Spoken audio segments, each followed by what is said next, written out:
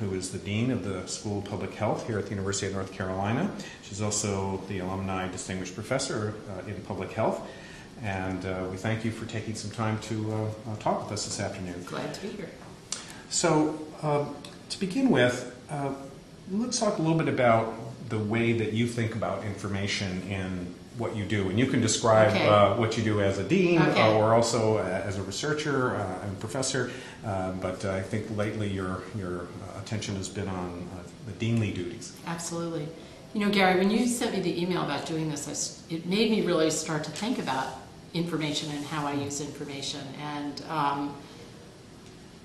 I think every job I've had has broadened the kinds of information that I need, and in some ways the urgency of information. And in this job, I need so many different kinds of information, and I need it often really quickly. Mm-hmm. And so I find that that over time I've broadened the number of types of sources.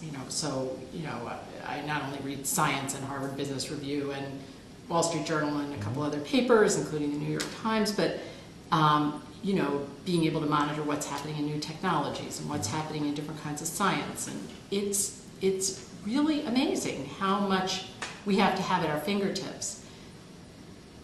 One example that might illustrate how I use information as a dean comes from a recent foray that we made to try to get a large gift that would end up in naming the school. And it was successful. But we had a group of faculty who were meeting and talking about some possibilities. And I brought them some ideas, including the idea of creating innovation laboratories. And we wanted to know, as a result of that discussion, which they thought, these are really cool and this sounds something very promising, but who else is doing this? Or, is this going to be something that's passé, or is this something that is right out on the forefront? And so we came out of that meeting and we said, one of the things we're going to do is to collect information. And so a person who works for me said, I'm on top of this. I'm going to go out and get this information. And this really had to roll fast. And the next day I said to him, so how are you working on this? And he said, well, I went and I asked a librarian to do a search. And I said, well, tell me a little bit about the search terms that you used. And I got a little bit nervous, not because a librarian can't do a great search, because they can, but it's all about what you give them. Right. And so I wasn't very comfortable about his search. So about 10 o'clock at night I said, I've got to get on top of this, and the only way I'm going to get on top of it is to go out and look for information. And so I did what any halfway intelligent person would do in this day and age, which is I did a Google search, And so I was particularly interested in ways of organizing for innovation. And what really struck me as I was searching is how quickly I was able to find out what was being done in other countries. So I got EU reports and what was being done in Ireland and what was being done in Thailand, and as well as what was being done in the United States. And very quickly I was able to get kind of a picture of what was happening. And what I have to do as a dean is to be able to sort through information very quickly and synthesize it and try to get a picture. And without the internet, this would have taken weeks. It was really that ability to have almost instant processing of information and real-time data. But then I still felt, well, I'm not sure this is quite enough of what I need, and so then I did the other thing that everybody does, which is I went and did an Amazon search, looking for books on innovation. But by the next day, I had 6 books on innovation that were, delivered to my home, and I was able to start reading them. And I think, that's really one of the hallmarks of information management now for people at all levels, is the ability not only to go out and find information, to find the right information, to find it quickly, but to use different, to use computer-mediated information, to use the internet, but also we still read books, and magazines and newspapers, and so we're taking in information from all sources. Now, about a couple of days later, I said to the person who had done the search, or had asked the person to do the search, so let me see what you have. And it was all wrong, because it was because the person was asked to use the wrong terms. They were asked to do a search of interdisciplinary teams, which is not what it was about at all. And if I had waited for that information, it would have been completely useless. And so I think one of the ways in which my sense is that information management, if I can use that broadly, has changed is that in the old days, a dean probably would have asked somebody else to find the information and synthesize it. And they might not have had the tools to do it themselves, but my sense is that more and more of us now are managing our own information needs and controlling our own access to information and feeling like that's the only way in which you can feel completely, and maybe I'm just conveying myself as a completely type A person, but as a way to feel confident that you've really gotten the information that you need. And and I think that's just one example, but it helped me to get what I needed to be able to stand behind a request for $50 million that was in the end successful. Right. But it was knowing that I was asking for something that really was novel, and that I had gone to a lot of trouble to make sure that it was. This is really interesting to hear that someone with set time constraints is able to rather quickly and proficiently find really valuable information, and I think it's a nice example of how things have changed in our sort of modern times. Also explains why I get emails from you at 3 a.m. Yes, you're awesome on doing email. We've stopped sleeping. Right. How have the roles that information play and also the way that information is accessed affected health and public health in particular? I mean, has this also been changing? Tremendous. So it's affected it on multiple levels. One is the level of the consumer, who now has, as you know, more information than ever before. Now that may seem daunting, but it's also tremendously empowering. And a group of us have been studying how patients use internet mailing lists for cancer information, and it is clear that people are using that information not just to know more about their diseases, but to make decisions about their diseases, to go look for second opinions, and it's changing the face of patient information. So there's that side of it. There's people using the internet and all that the internet leads them to be just more informed consumers, to know about how to stop smoking or how to change a diet. One of our professors is becoming increasingly well known and has been very successful in developing weight loss programs delivered over the internet. When we are dependent on people coming in to a program, we can only reach a small number of people. But when we can deliver a program using the internet, then really scale is almost unimaginable. We can reach millions and millions of people. Right. So it's changing both how consumers get information, how patients get information, but also our concept of who our target population is. I think in the old days, who did we think about reaching? They were the people that we could get to physically, that we could recruit into studies, a certain number of work sites or community organizations or whatever. Right. But now we can imagine a global population of people who want to lose weight, who aren't physically housed in an area that we can reach, but want something that we can offer. And I think that's really changing public health in very dramatic ways. And then there are other ways that that we've talked about some, and that's thinking about how you monitor, how you do surveillance of data, so that you can find the anomalies. So that if you're looking for a possible new epidemic, that you can collect data from emergency rooms, as this university does in conjunction with the State Department of Health, and then have people who are constantly probing to look for those blips that might indicate terrorism or some other kind of potentially lethal threat. Right. And I think in all those ways, information is dramatically different. We have more information in general. In some ways, it's easier to use. In some ways, there's so much more of it that I think we haven't even begun to figure out how to use it well. It's more accessible to consumers. We're more accessible to consumers in some ways.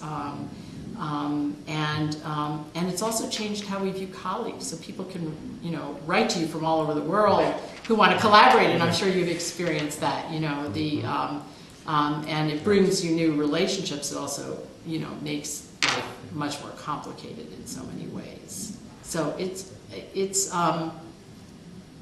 think it's a tremendous challenge, and it's a very exciting time because of that, because our horizons have shifted so much. I mean, in public health, in contrast to medicine, we talk about reaching people millions at a time. Right. And with the internet, we actually can think about reaching people millions at a time.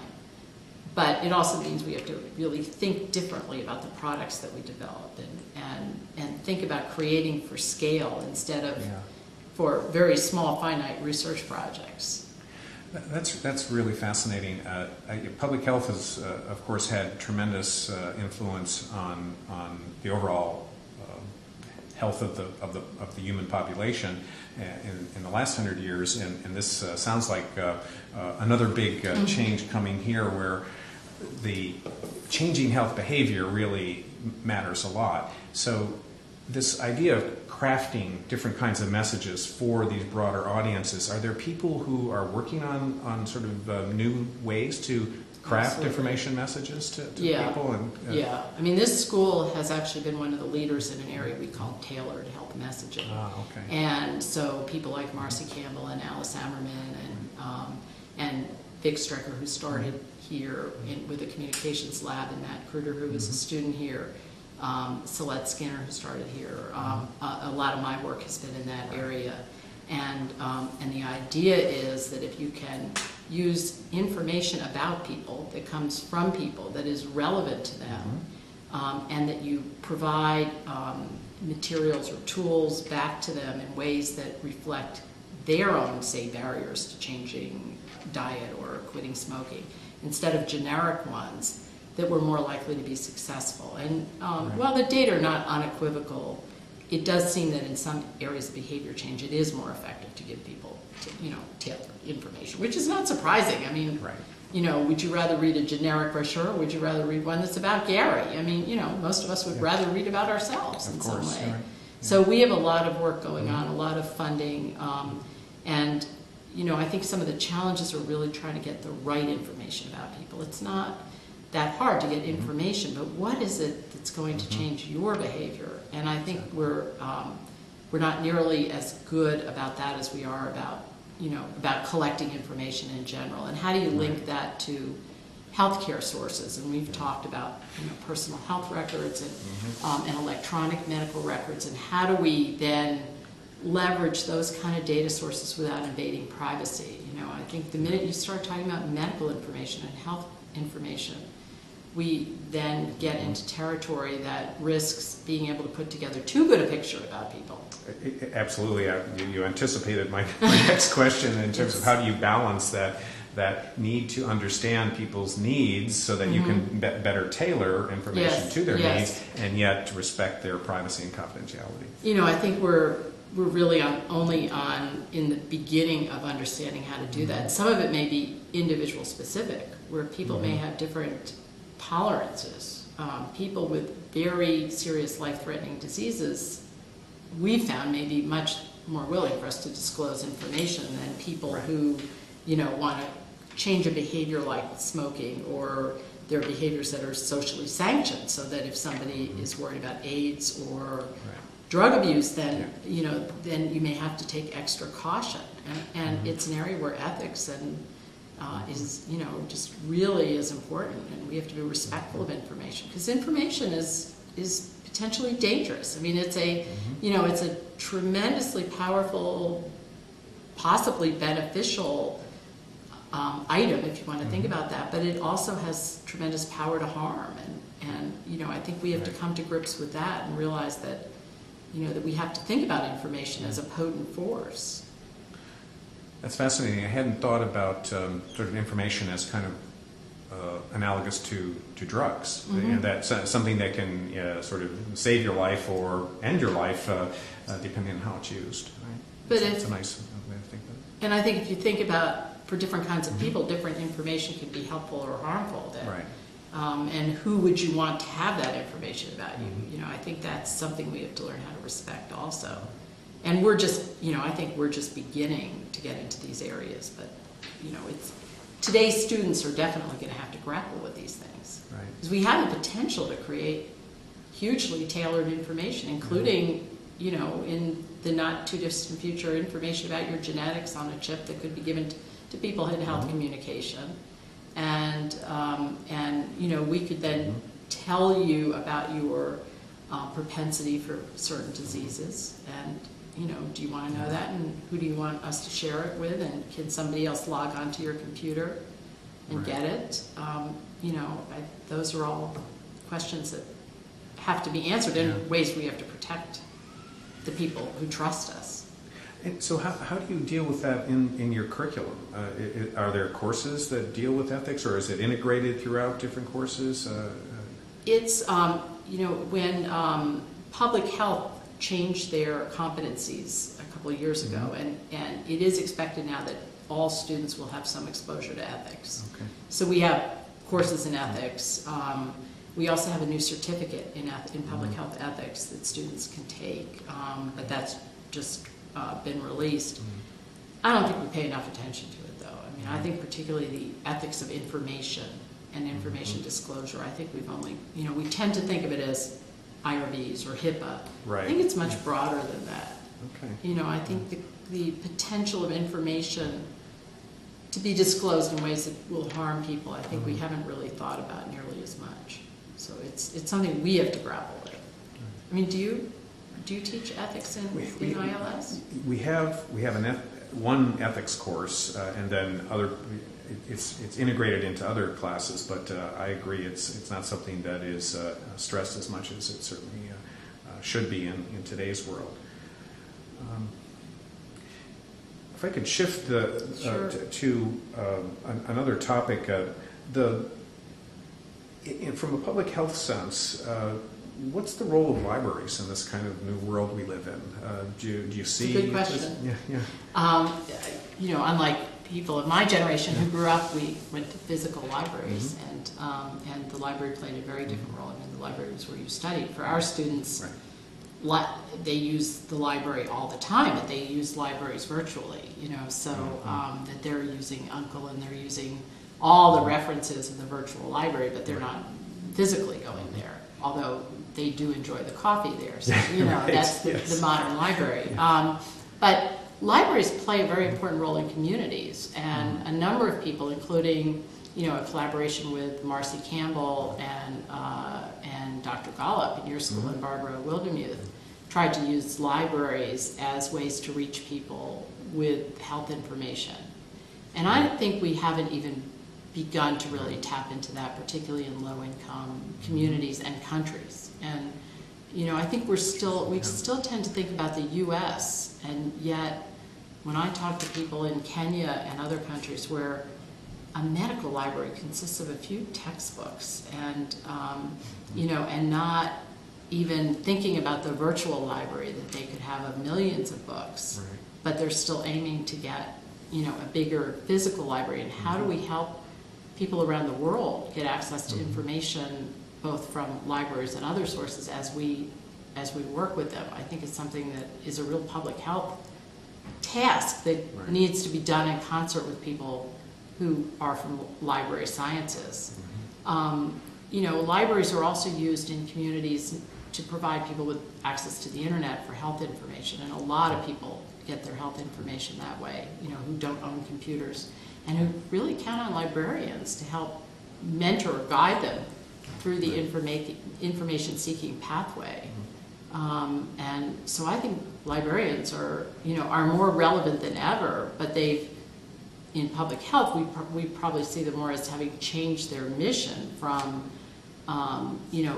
really helping people who come into the library to be more proactive and reaching out into communities and helping people whose skills may not be as sophisticated to get information to libraries. And then I think, some of the tools that we have here in our health sciences library, tools of collaboration and tools of really helping people to go beyond, mere searching to much better searching.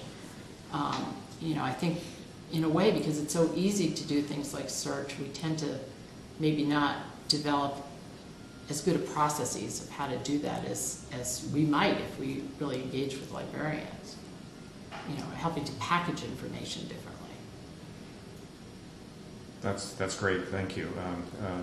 One of the big debates that especially the younger students I run into sort of bring is the role of libraries in the future, and of course they're quite concerned about that because their livelihoods will depend upon it. But you've certainly given us some good hope. Are plenty of roles. Yes.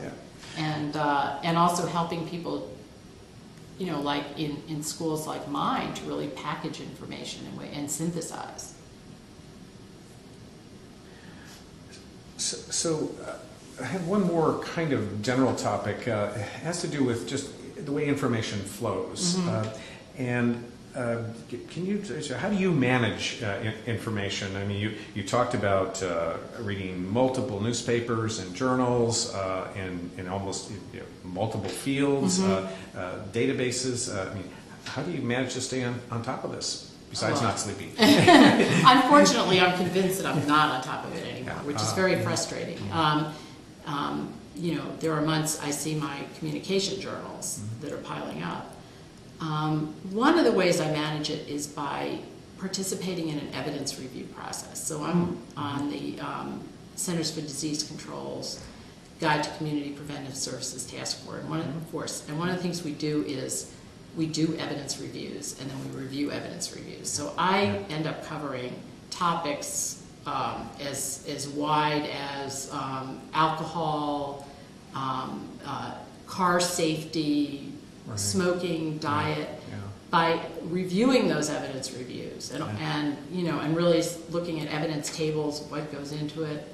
I find that I am much better able to stay on top of multiple fields than I ever could otherwise. So I'm thrilled to be part of that kind of a process. And I think none of us are going to be able to read all the papers anymore. It's just there are too many papers and too many journals, and really using evidence sources to read the synthesis reviews on an ongoing basis, whether it's using Cochrane Collaboration or one of the other ones, the guide, I think is really important, because in the end we kind of want to know, well, what's the evidence in a field? What do I tell a large employer who wants to do worksite health promotion? What do I tell them about what works? And so often that's what we want to know. But also, I mean that certainly will do some of it, but it doesn't do all of it.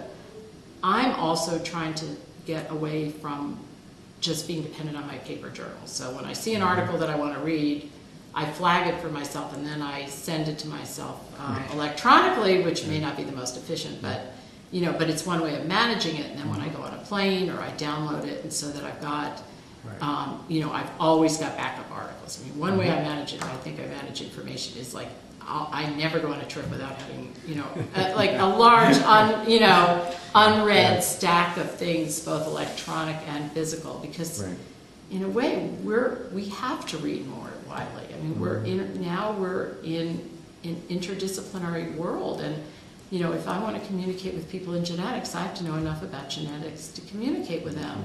If I want to go down the hall and talk to, the scientist who's working on synthetic vaccines, I need to know something about what he's doing. And so I find that more and more I'm reading broader and broader, and then you do have to try to put it all together. This notion of evidence reviews is really an important one, and one that I think has added kind of a new layer of important information to us. The Cochrane reviews are the ones I'm a little bit familiar with, and they're just amazing. They are. And this is perhaps a pointer toward new kinds of information services that require not only the deep understanding in the domain, but also how do you organize and manage this so that it can be made available to decision makers like yourself. Exactly. And also, Gary, how to use people in your organization to help you scan information. When I was at the Cancer Institute, where I ran a large division, it was really 1997. It was at the beginning of the period in which it looked like the internet was really going to have a big impact on patients. And I felt overwhelmed by wanting to know, well, what's coming out on, this month or next month. But I didn't have enough time. I was running a $400 million division. Right. And so I brought somebody in who was very, very smart, and she had had some library experience. And I said, what I want you to do, Paula, is I want you to be my guru for information in this area. And your job is to go out and find the Pew reports and this report and that report, and to find the listservs, and so that you can bring it back to me, forward it electronically, print it, whatever, so that I can know what I need to know without spending all my time on the search. And it was fantastic because we knew all the latest reports. We could see the trends. And over time, there were more than 100 people who were signing up to subscribe, and we never advertised it or anything, but they heard, I'd talk about what Paula had brought me. Yeah. And I wish I had a few of those people in different areas, because having people whose job is to do that kind of information scanning, and maybe even for librarians, helping people to know how to be the information guru in different areas. Because I need to be an expert on different topics, but I don't have time to be the expert on all those topics. And I think thinking about, it's sort of like having a bot that could go out there and find it all, but sometimes you need a human being, right? Right. Who can really synthesize and also use their human connections to get people to inform them about sources of information. And we shouldn't, in this internet era, we shouldn't undersell the importance of those human connections, I think. Right, especially also establishing a relationship of trust and understanding your needs would be part of that as well, so it works both ways. Absolutely. That's a great suggestion, and I think that what we used to call SDI services, selective dissemination of information services, are on their way back in more sophisticated ways. Well, that's interesting. Yeah. And I think the evidence reviews are one kind of them, but they tend to be done by the true experts in the field. That's true. How we find the intermediaries who are able to take advantage of those things and synthesize them is really, I think, a long-term challenge for us, and certainly will keep our field busy for the foreseeable future. And I think ILS should be alive and well for a very long time with information needs, because I think our appetite has grown for information, don't you? Absolutely. Well, this is really quite informative and useful. Any last words of wisdom? Well, I think I would just say that one final kind of information or not final, because there's probably no final, but more and more. We just had a meeting before this meeting about how to use information from various sources across the university to make better decisions about trends, what kinds of grants people are applying for, and success rates, and all those kinds of things. And so I think more and more leaders are going to be on the line to really think across their organizations and talk to one another about what kind of information do we need to make better decisions. And in the end, I think if we can use information to help us be smarter, to make better decisions, to run organizations more wisely, we'll all be better off. Great. Well, thank you very much. That was fun. It's always good to